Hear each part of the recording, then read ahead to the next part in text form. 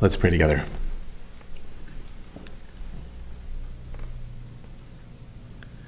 Our Lord Jesus Christ, we praise you for the gospel. We praise you that though we were your enemies, Lord Jesus, you died for us.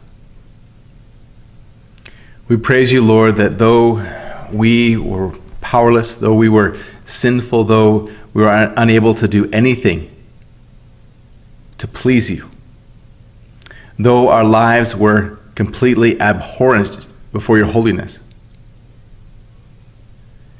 we praise you that you have made us the objects of your grace. We praise you, Lord, that you have taken we who deserved your curse and have showered every blessing upon us through the gospel. And Lord Jesus, as we consider now your word, as we consider now what it means to be blessed as your people, Lord, as we consider those who are on the outside, those who are under your wrath, we pray now, Lord, that you would help us to be thankful for all that you have accomplished for us. We pray that you would help us to be hopeful for the joy that we will have with you in eternity. And we pray, Lord, that those who hear this message, who hear this text, who are still under your holy wrath, that they would flee to Christ, that they would flee from the wrath to come. For we pray this confident that your word will accomplish that for which you sent it through the power of your Holy Spirit. Amen.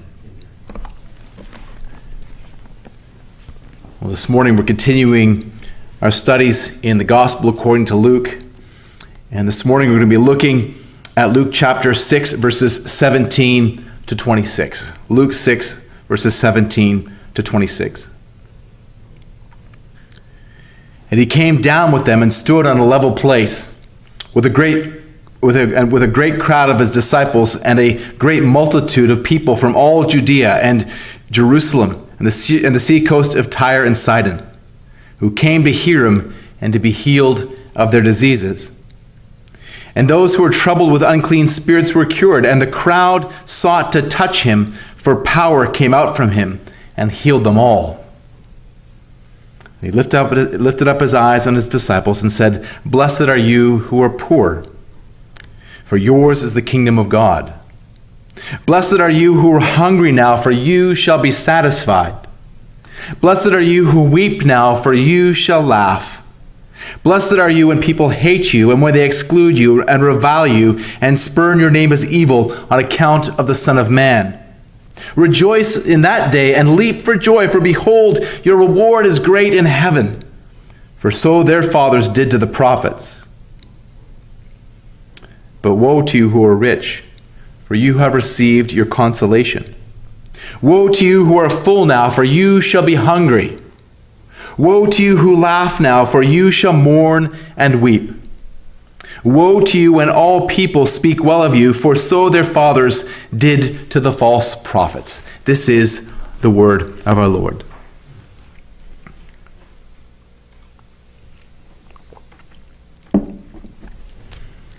On the night of March 11th, in the village of Kodometla, Odisha, India, 30-year-old Kama Sodhi and his wife Bhimeshwari began to pray. Now, this was the regular practice that they would pray before going to bed, but suddenly villagers stormed into the house, threatening to kill them. The villagers were angry that Kama had become a Christian, and that he'd been sharing the gospel with other villagers, and especially that 3 other families had come to saving faith in Jesus Christ. But thankfully, Bhimeshwari was able to keep their 2 children aged 6 and 3 from harm as they begged the attackers to stop. The mob said that they would stop only if Kama renounced Christ and returned to their tribal animism. But the next morning they had returned, this time with about 60 people. And they mercilessly beat Kama with sticks until he stopped moving. His family was terrified, thinking that he was dead. as he lay motionless on the floor. The mob threw the family's belongings out of the house and commanded them to leave the village. But when leaders from the church arrived and discovered that Kama was unconscious, but he was alive, so they rushed him to the hospital, and doctors were concerned that he wouldn't survive, but he remained in a coma for a day and a half, but then he amazingly regained consciousness. About a week later, he was discharged from hospital and was able to go home. And he's home even now at this moment, but he's not able to return to work because he has blood clots in his brain, and they're concerned that those blood clots will be dislodged and that he would die. When the family returned home, they'd found that most of their belongings had been stolen, that mud had been strewn throughout their house. And Bimeshwari, she's now trying to find work, but on March 22nd, when the government initiated a lockdown because of the coronavirus, she was unable to find any work. And this is being exacerbated by the fact that nobody wants to give her any work. The family's being ostracized.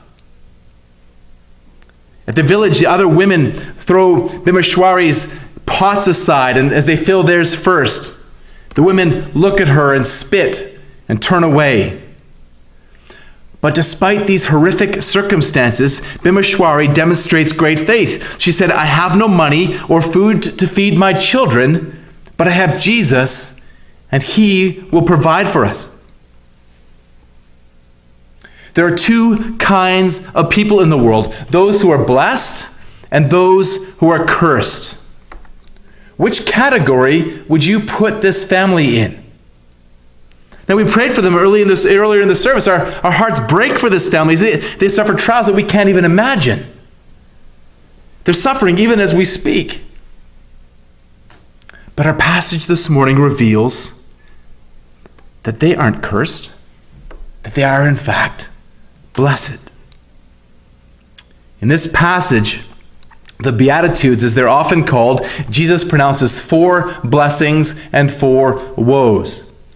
The Beatitudes, as presented in Luke chapter 6, verses 20 to 26, mark the beginning of what is often referred to as the Sermon on the Plain. It's parallel to the Sermon on the Mount that you find in Matthew 5 to 7. These Beatitudes, that sermon as well, begins with Beatitudes. Now, although the Beatitudes and the ethical components that follow in both sermons are similar, there are also some key differences that I think make these two distinct sermons. Now, I'm not going to be dogmatic about this, but not only are the woes that Luke speaks about here absent from the Sermon on the Mount, but the timing and the context and the location in which the sermon seems to takes place seem to be different. More importantly, the focus on both passages seems to be different. Now, while there is an ethical component that's a focus of both, the focus on the Sermon on the Mount is how the Pharisees are wrong about the law and obedience to God. Whereas in Luke, the Sermon on the Plain, while it still focuses on the ethics of the kingdom of God, there's no indication that this is anything to counter the false teaching of the Pharisees. Now, the reality is it's not uncommon for preachers to preach the same material or similar material on different occasions. There are a few of my sermons that I've preached in multiple settings. Moreover, as you have sat under my ministry for several years, you know that there are many similar themes that are recurring from sermon to sermon. So here in the Sermon on the Plain, Jesus contrasts those who've received blessing from God and those who will receive woe. This passage focuses on the eternal blessings that only God can bestow. Whereas those who live for this world and what the world has to offer are cursed. So here we see the citizen of the kingdom of God compared to the citizen of the world. Both are diametrically opposed. The 4 present circumstances described here in the blessings and the woes are polar opposites, as are the future consequences. Each circumstance is also the opposite of what the world lauds and what the world desires. And in this passage, we see that God's ways are not man's ways. We see that God's wisdom is not man's wisdom. We see that God's values are not man's values. J.C. Ryle says that the state of life which our Lord blesses, the world hates. Well, the opposite is also true, isn't it? The state of life that the world loves, the Lord curses.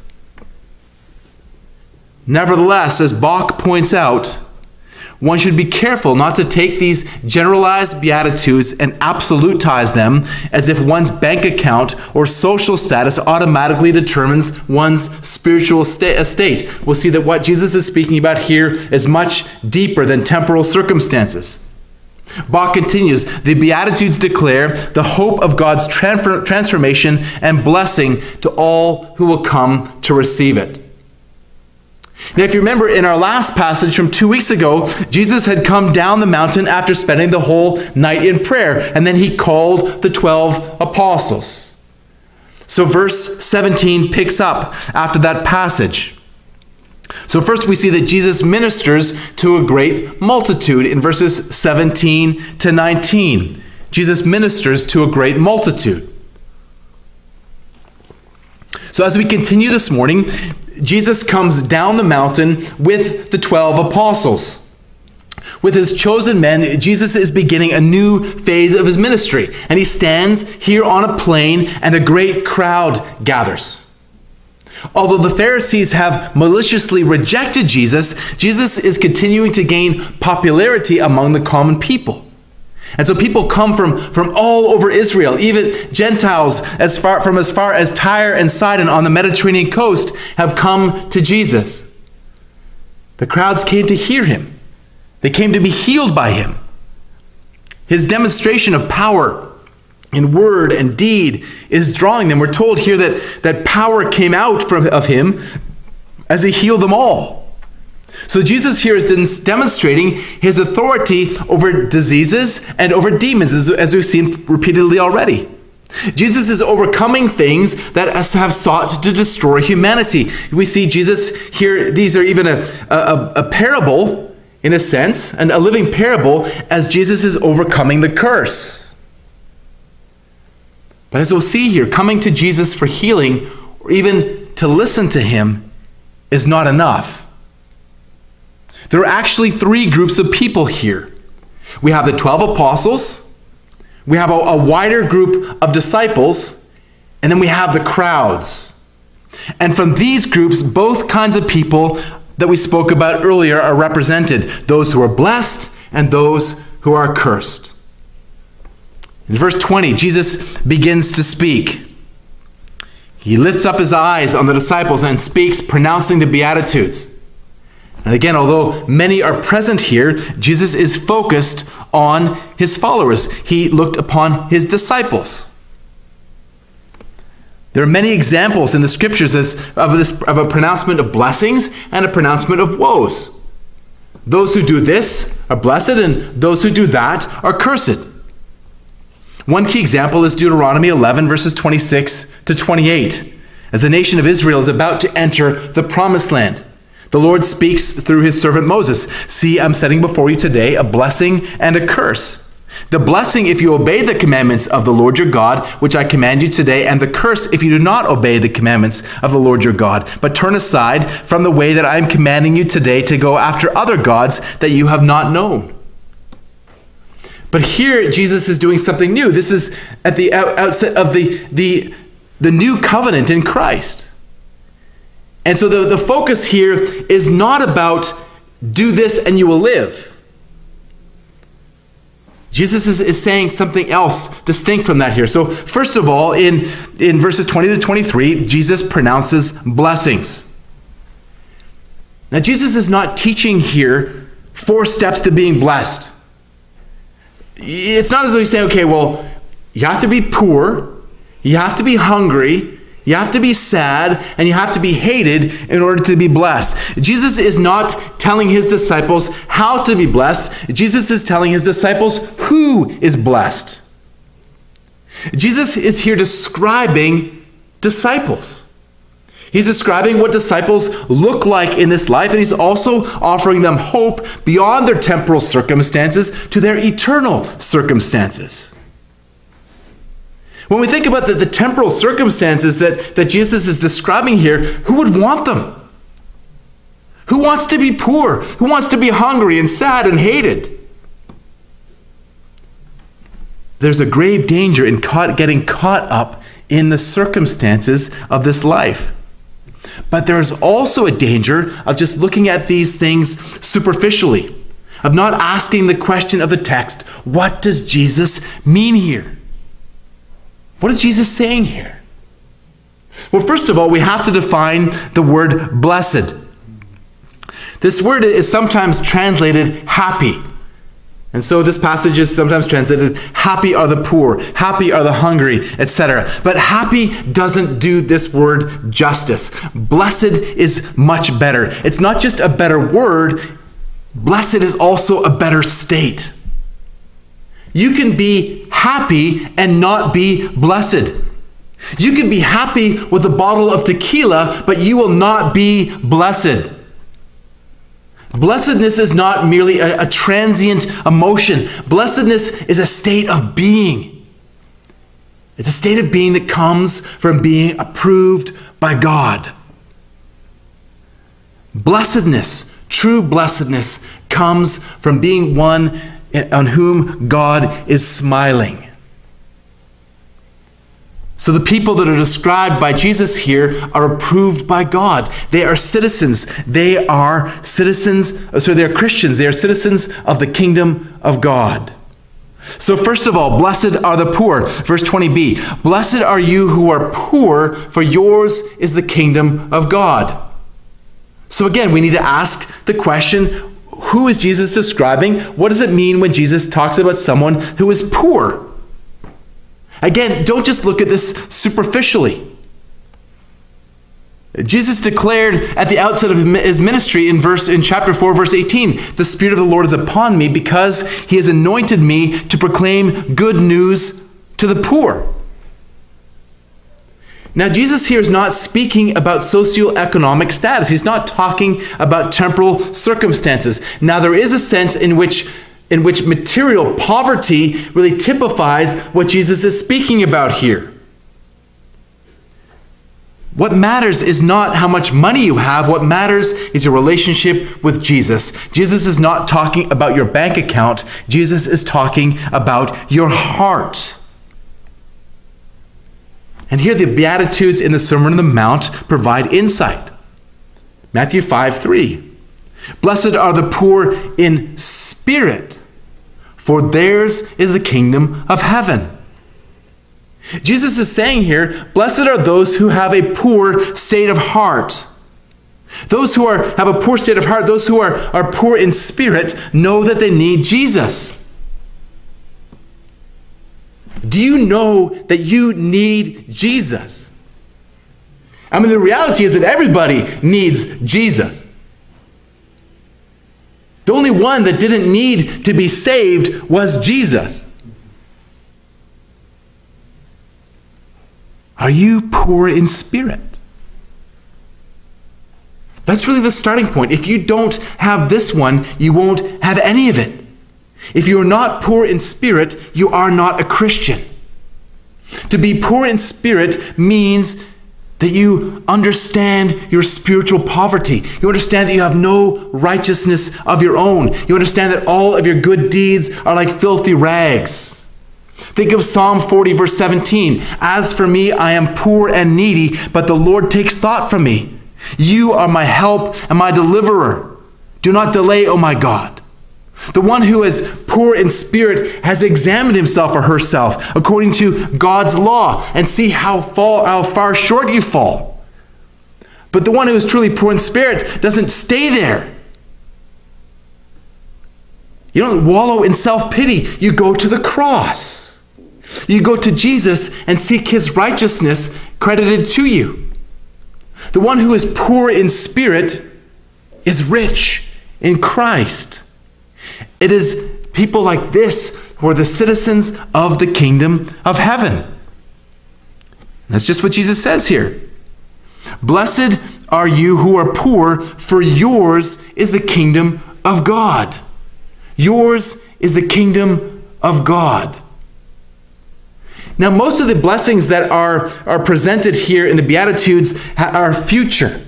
Right? Look at the next one. You shall be satisfied. You shall laugh. But this is present. This is in the present tense. Yours is the kingdom now. You are right now a citizen of the kingdom of heaven. Again, something we talk about often, the already, not yet. These are eschatological, there's eschatological terms that we have something, but we still also will look forward to. We right now, at this very moment, as we possess the down payment of our inheritance. But the fullness of our inheritance will come when Christ comes. We have the blessing of being citizens of the kingdom of heaven now, even though we are living in a foreign country. We will receive the fullness when the kingdom comes. And so then this relationship with Christ that we enjoy as those who are poor in spirit, again, as those who, it's not just that you knew you needed Jesus then when you first heard the gospel, but you know that you need Jesus now. You know that you need Jesus every day. And the person that knows that, the person that has this relationship with Jesus, has present and also future blessings. So the person then who is poor in spirit can suffer deprivation now because glory awaits. This is the hope. This is the hope for the family that we're praying for. This is the hope of all of our brothers and sisters who are struggling because of their faith, or because of their persecution that they are experiencing because of their faith. They're awaiting future glory, but they know that they're citizens now. Well, the second beatitude that Jesus presents here is blessed are the hungry. Verse 21. Blessed are you who are hungry now, for you shall be satisfied. This pairing of poor and hungry isn't surprising, for poverty and hunger often go hand in hand. But once again, Jesus is not speaking here of temporal circumstances. He's not speaking about socioeconomic status. Once again, the Sermon on the Mount provides insight. Matthew 5:6. Blessed are those who hunger and thirst for righteousness. Blessed are those who hunger and thirst for righteousness. It's not just those who have a lack of ability to provide for themselves. It's not just those who are on a diet. It's those who are hungering and thirsting for righteousness. Theologian Leonard Gopeltis is helpful here. The hungry are men who both outwardly and inwardly are painfully deficient in the things essential to life as God meant it to be, and who, since they cannot help themselves, turn to God on the basis of his promise. These men, and these alone, find God's help in Jesus. They are not an existing social or religious group. They are believers who seek help from Jesus because of their own helplessness. Now, this is contrasted by the citizens of the world that we'll talk about in a few moments, who are consumed by earthly desires. Citizens of the kingdom of God are consumed instead with a desire for righteousness. For righteousness both in our own lives and righteousness in the culture around us. Are you hungry for righteousness in your own life? Do you look at God's word and see what the moral standards that God requires and understand that you fall woefully short of the righteousness that God requires? Now, many see that, but stay there. But do you see your lack of righteousness and hunger for it? Do you hunger to go to Christ? Do you hunger to go to Christ for the only real righteousness that you have is the imputed righteousness of Jesus Christ, the righteousness of Christ credited to your account? Do you know where to go for righteousness, and do you go there? Like Martin Luther said, we are all beggars. This is true, but he also once said that we are all mere beggars, showing other beggars where to find bread. When I stand up here and proclaim God's word, I'm just a beggar like you, seeking to show you where the bread is. The bread is in Jesus Christ. Are you hungry for something more than anything that this life has to offer? Are you satisfied? Those who have fled to Christ for the imputed righteousness of Christ will also seek to grow in righteousness. They will hunger for righteousness as they walk through this life, seeking to live righteously in the strength that God provides. Not just content, and also not just content to live in a corner, just doing your own thing, but also concerned about the lack of righteousness that you see out there in the world. Seeking righteousness in the culture around you.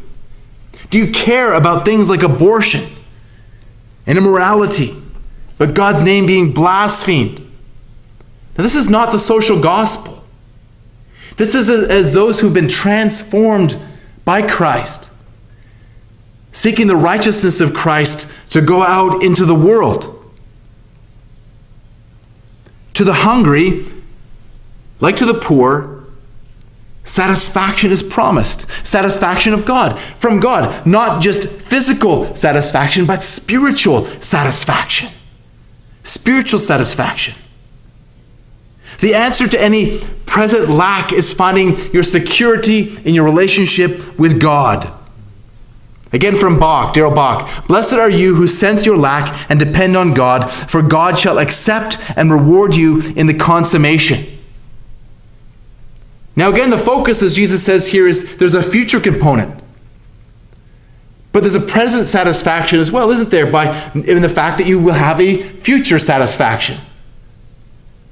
Now think of times that I've been hungry. Maybe when I'm working hard physically and my stomach is grumbling and I'm really, really hungry, but I know that there's a steak dinner coming. Well, I don't mind the hunger pains because I know they're pointing to the fact that those hunger pains aren't going to last forever. That there's a future hope and a promise of my hunger pains being abated. And the same is true, and infinitely more so, for our spiritual hunger. We can live with, not be satisfied with, but we can be content in the fact that we have a present lack because we have the fullness in Christ, and because that one day all of those promises will be finally and fulfilled at the return of Jesus Christ. Third beatitude. Blessed are those who weep. Verse 21b. Blessed are you who weep now, for you shall laugh. Blessed are you who weep now, for you shall laugh. Now, Jesus here is not speaking about mourning over personal grief, but over spiritual grief. It's the same vein that we've seen forever. This is not just transient. This is not just present or superficial. This is grief ultimately over sin. Again, it's grief over your sin and the sin that you see around you. It's grief because God is not getting the honor that he deserves. Psalm 139, 136. My eyes shed streams of tears because people do not keep your law. And we're going to talk about this later on. But are you grieved over sin? Are you grieved over your sin and also over the sin of others? Now, when we think about mourning for sin, we realize that all mourning is going to cease in the kingdom of heaven. You shall laugh. We will rejoice at the consummation of all things.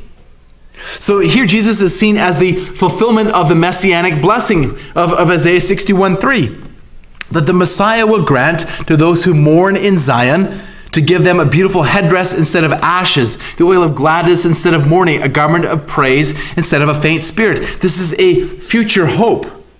But again, it's something that you possess even now. You have received the oil of gladness instead of mourning. Does your experience bear this out? Are you able to have joy that transcends your present experience? This is, after all, part of the fruit of the Spirit. Joy is part of what the Holy Spirit does in the heart of the believer, and it has really nothing to do with your external circumstances, but because of your eternal circumstances. You don't interpret Scripture by your temporal experience. You filter your experience through the grid of Scripture. Now, as you keep these truths in mind, you're able to testify of this joy in the midst of trials, of God's comfort in the midst of difficulty. Now, when I reflect on the trials that I've experienced in my Christian life, I see again and again as the Lord drew me near in the midst of those times. God's comfort is very real. And sometimes it is more real in the midst of trials. When you are a citizen of Christ's kingdom, you will be able to look back on your trials and you'll be able to testify even more powerfully of God's supernatural comfort, of God's peace that passes all understanding. But again, we are not yet in the not yet. So we experience a degree of pain in this life. We experience a sense of present tears and grief in the midst of what we see going on around us. Even when we see our own sin, there's grief. And so although you're growing in the knowledge of God's comfort as you walk through the trials and tribulations of this life, and although you're being transformed into the image of Christ through these trials, you still experience pain. You still experience pain, again, because of your sin or because of the sin of others, or even just because of living in a fallen world. You still hurt when you have an argument with your spouse. You still hurt when a loved one dies. You still hurt when you sin against the Lord. And even though you experience this measure of comfort now, one day you'll experience comfort beyond anything that you can imagine. As you experience the joys of heaven, when you experience perfect comfort. Revelation 21:4, God will wipe away every tear from their eyes, and death shall be no more. Neither shall there be mourning, nor crying, nor pain anymore. The former things have passed away. Those who mourn, those who weep will laugh. They will laugh. The fourth beatitude, blessed are the hated. Blessed are you when people hate you and when they exclude you and revile you and spurn your name as evil on account of the Son of Man. Rejoice in that day and leap for joy, for behold, your reward is great in heaven, for so their fathers did to the prophets. Again, we see that these blessings are ultimately spiritual, not socioeconomic. First of all, the disciple is hated. They're hated. Now, this often happens when you take a public and potentially offensive position contrary to the things that the world values. People will hate you, but really, ultimately, they're hating Jesus in you. Because even sometimes by just not doing what they're doing, even by when you don't say anything, sometimes when you just by your actions do something different, they feel condemnation, even though you haven't said anything. And they will hate you for it. The disciple is excluded. They experience social ostracism. Now, in the culture in which Jesus taught, by adhering to the teachings of Jesus, as we'll see in the book of Acts, it could lead to expulsion from the synagogue. In today's culture, you might even be shunned, or in some cases, even put out of a church because you're holding to the true gospel. The disciple is reviled. They face slander and verbal attack. Again, because you are seeking to honor Christ, they have to slander your character. They will look for anything that they can say to bring you down to their size. And if they can't find anything, they'll make something up, or they'll blow up a character fault and make it huge because they don't like Jesus in you. They spurn your name as evil. Now, remember what name meant in that culture. The name represented the whole person. The name represented the whole person. So this is a very personal attack. The person is treated as evil, as unclean, and to be separated from. And all of this is because of the Son of Man. It's all because of your relationship with Jesus Christ. Now there's times that we can be hated or excluded or reviled or spurned as evil because of our own sin. Because we can be short-tempered, or because we can be unclear in what we're trying to say, or because we can be thoughtless or selfish. But what Jesus is speaking here is being hated because of him. Being hated because of him. Because of your allegiance to Jesus. Because you are with Jesus, you are opposed to the world. And because you're opposed to the world is opposed to you.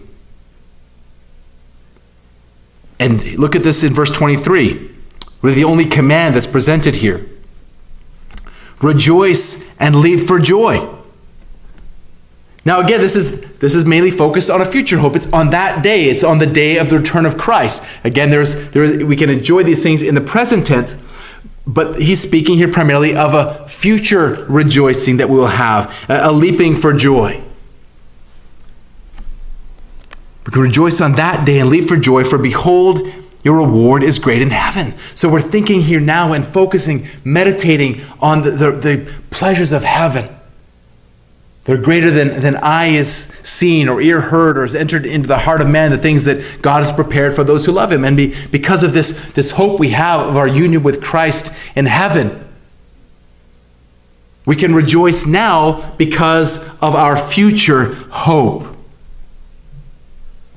And notice we're also told that we can rejoice and leap for joy because at the end of verse 23, for so their fathers did to the prophets. So as you look back in the Old Testament, you see, look at the way Jeremiah and Isaiah and others were treated. They were shunned, they were abused, they were thrown in pits, they were cut in half because of their allegiance to God. And so when you're treated like this, you can rejoice because you're in good company. Because you are in good company with the prophets of old, with those men of God who were faithful, even to the point of giving up their lives. In Acts chapter 5, verses 41, we see the apostles, after they're being told by the council to be silent about the name of Jesus, they left the presence of the council rejoicing that they were counted worthy to suffer dishonor because of the name. Have you experienced that when you have been rejected because of Jesus, because you have, and I'm not talking about being a jerk. I'm talking about because you have loved somebody and proclaimed the gospel to them. Because of your love for Jesus, have you experienced this kind of shunning? Have you experienced people avoiding you or saying bad things about you, making fun of you?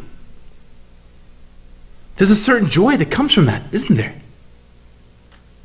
There's a certain, you feel a little bit privileged even, because you're suffering dishonor for the name of Jesus. Now in verses 24 to 26, Jesus pronounces woe. He pronounces woe. And this is only here in Luke. This part is not in the Sermon on the Mount.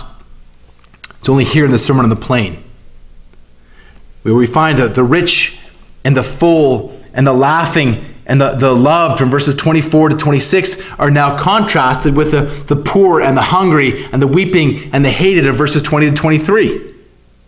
Now these are not four groups of people, but these are two groups of people. One group of people that we just heard about in the Beatitudes, and now one group of people that we hear about in the woes. Once again, Jesus has a different assessment of the things that the world values. Now here with this one group and these four characteristics. We think about the ways that the world and the pleasures of the world can lull someone into a spiritual sleep. But when Jesus pronounces woe here, he's not cursing them. Jesus is pronouncing that they're already cursed. As Leon Morris explains, woe is an expression of regret and compassion, not a threat. Woe is onomatopoeic. It's a word that imitates the sound it's describing, like crash or slam. Woe is the sound of pain and pity for the misfortune that awaits somebody who is accursed by God. So the first woe is woe to the rich. Verse 24. But woe to you who are rich, for you have received your consolation.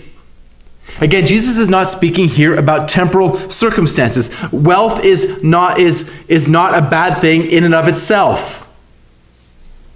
This is addressed here. This is obviously not addressed to Jesus' disciples because obviously they weren't rich. Now, there might have been rich people in the crowds that Jesus had in mind here. But we think about, again, like we saw with the poor, there's a certain way of looking at things that is characterized by those who are the self-reliant rich. Those who rely on themselves, not on God. Jesus says that they have received their consolation. They have received comfort in this life. Think about the rich man and Lazarus. When when Lazarus is outside of the rich man's gates and the rich man refuses to help him, instead of enjoying the comforts that the rich man had, well, they both died. The poor man, Lazarus, went to heaven, and the rich man went to hell. Jesus says that you have received your consolation. Lazarus has received difficulty, but the rich man had received comfort. So again, Jesus is not speaking here ultimately about those who are rich in possessions. There are many wealthy people who follow Jesus. We think about Joseph of Arimathea, who we'll meet later on in Luke's gospel. This is not about external things. This is about heart. Luke 12:21. So is the one who lays up treasure for himself, now hear this, and is not rich towards God. So the issue is not being rich towards God. Poor people who are physically poor, financially poor, have temptations too, but the issue here is of those who think that they're rich in spiritual things and can fall into the temptation of self-reliance instead of dependence on God. Again, they have received their consolation. They've had their best life now. And they're going to experience eternity apart from God. The second woe. Woe to the full. Verse 25. Woe to you who are full now, for you shall be hungry. Now, like we saw with the poor and the hungry being linked, the idea here of being full is similar to those who are being rich. But the emphasis here is on the state of the rich. These are not only rich, but they are foolishly content. They feel secure in their wealth. They think they don't have any needs. They think they've got it all. But they will hunger. They're full now. Their heart is full of the things of this life, so they have no room to think about the things of eternity. As Plummer says, they are sated with the good things of this life. They lack no good thing now, but in the future, they're going to lack everything that is good. Jesus warns about this sort of thinking, doesn't he? He warns about not laying up for yourselves treasures on earth, but rather where moth can corrupt and the things can rust and be stolen, but to lay up for yourselves treasure in heaven, eternal treasure. So again, for those who are satisfied with the things this life have to offer, they're not thinking about eternity and the blessings they have of being with Christ forever and ever. Third woe. Woe to those who laugh. Woe to you who weep now, for you shall mourn and weep. Again, this is a future thing. It's a similar comment can be made for those who laugh now. Sorry, those who laugh now are those who. Well, the problem here is not just laughing. It's not about being funny. It's about being scornfully and ridiculingly laughing at others, laughing at eternity, laughing at the misfortune of others. Derisive laughter, laughing at other people's expense. Now this kind of laughter will turn into mourning. We were warned about this repeatedly. Look at Psalm 73 for a moment. Psalm 73.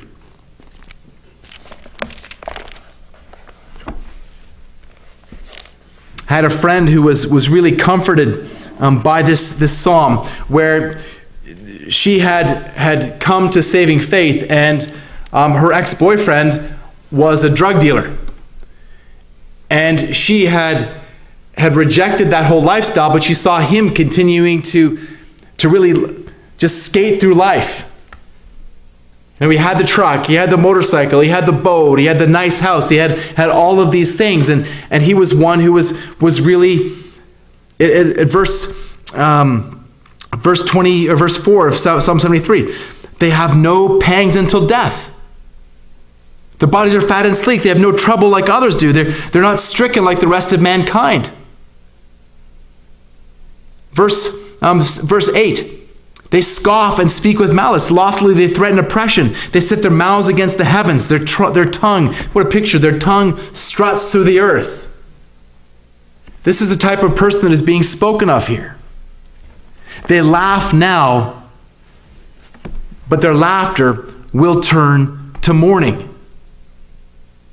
Verse 16 of Psalm 73, but when I thought how to understand this, it seemed to me a wearisome task until I went to the sanctuary of God. Then I discerned their end. Truly you set them in slippery places.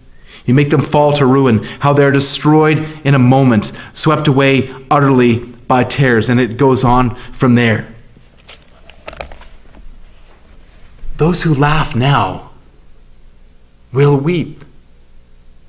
And they will weep not just for a moment, but they will weep for all eternity.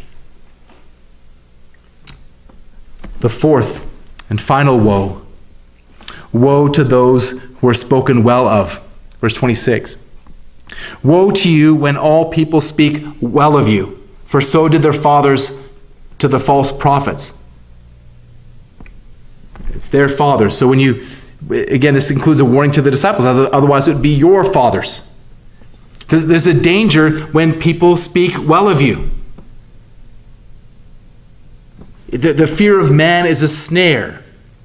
It's so easy to succumb to the fear of man and to go along with what others are doing so you don't cause offense, so you don't ruffle feathers. Either going along with what others are doing or saying and not making a stand, or just being a part of what they're doing. Then people will love you for it. They'll say, wow, what an easygoing person. I remember a number of years ago that the people at my work, it was when I was working at SeaWorld, and when they were saying that they meant this as a compliment, but one of the other staff members said, wow, you really, you like our music and you like all this stuff, and you're not like this other guy who was a professing Christian. Now they meant it as a compliment, but that felt like a knife. Made me think, wow, am I not being different? Am I not being different from what they're doing? And it really caused me to stop and think, well, what kind of testimony am I living out in this workplace? It's not just being different for the sake of being different, but it's being different because of Christ. And it caused me to take stock in the way that I was living my life. This was really a low point in my faith. And by God's grace, I was able God granted me repentance and enabled me to make some serious changes in the way that I was living my life. So now there is one sense, we don't want to, again, think this is saying more than it says, because there's a sense that believers should be thought well of by outsiders. 1 Timothy 3:7 lists this as one of the qualifications for an elder. But this is different from universal popularity. Someone can say, well, I don't agree with what this person is doing. I don't like their faith. But I see that they're different, and I respect that. This is how we should seek to live our lives in the world. But again, people approved of the false prophets. If you are approved of universally by those in the world, you are like the false prophets. You are in bad company. The false prophets who would wide acclaim, Jeremiah 5:31. But a true prophet, somebody who stands firm on the word of God, will often be viewed as poorly because of the stand that they are taking. So as we see these four beatitudes and these four woes, we're seeing that the world's values are starkly different from God's values. Again, this is not a how-to. This is a description of who is blessed by God. And it causes us to stop and to take stock and to question. What are you living for? Are you living for eternal rewards in the presence of Christ, or for the fleeting earthly pleasures and future separation from God? Missionary Jim Elliot, who was martyred for his faith, said, "Blessed is the man who gives up that which he cannot keep to gain that which he cannot lose." Investing in the present means robbing from the future. Investing in the present means robbing from the future. What is more difficult? Rejection now by the world, or rejection by God for all eternity? J.C. Ryle said that there's people who prefer joys and so-called happiness of this world to the joy and peace in believing, and will not risk the loss of one in order to gain the other. They are the people who love the praise of men more than the praise of God, and will turn their back on Christ rather than not keep step with the world. These are the kind of people whom our Lord had in view when he pronounced the solemn words, "Woe to you." Now, many of the Jews to whom Jesus spoke, and many of the Gentiles to whom Jesus spoke, would choose the world instead of Christ. They would choose the world instead of Christ. Despite the fact that they had the scriptures, despite the fact that they had seen and heard the ministry of Jesus. Many who claimed to be disciples would prove to love the world instead of Jesus. Many in the visible church today will prove to love the world instead of Jesus. Again from Ryle, there are thousands who, though convinced of the truth of the gospel, never give up anything for its sake. To all such people, Christ delivers an awful warning, "Woe to you." This is the description of those who are separate from Christ. Kama and Bimeshwari Sodhi are poor and hungry and weeping and hated, but they are blessed. 1 Corinthians 15:19. If in Christ we have hope in this life only, we are of all people most to be pitied. But if the teaching of the Lord and gospel ministers is true, then it is the worldling who is to be pitied. If you're trying to look to the reality of these things, if you're trying to understand your present in light of eternity, go to Jesus. Because Jesus is the one person who has experienced both. Jesus came from the eternal pleasures of heaven to come into this world, to experience everything in this world except sin, to live the righteous life that we could never live. And he did this with joy because of the hope that was set before him. Because of the hope that was set before him, he endured the cross, despising the shame, and is seated at the right hand of God. Do you want to understand what it means to be blessed? Do you want to understand and to reject and to flee from everything that causes woe, to flee from the wrath of God? Then flee to Christ in repentance and faith. Let's pray together. Lord Jesus, we praise you for your perfect righteousness. We praise you, Lord, for you are the blessed one. Lord Jesus, you are the blessed Son who gave up temporarily the blessings of heaven to walk through this life out of love for your Father, obedience for your Father, and love for your people. Lord Jesus, you gave up your life on the cross so that we could experience eternal blessings. So the Father poured out his wrath. The curses of a lawbreaker fell on you in our place. And so in you, we have blessings evermore. Help us, Lord, to look to the blessings that we have in you now, to the blessings that we will have in you in the future. Lord, help us to rejoice in this great salvation that we have in your holy name. Amen.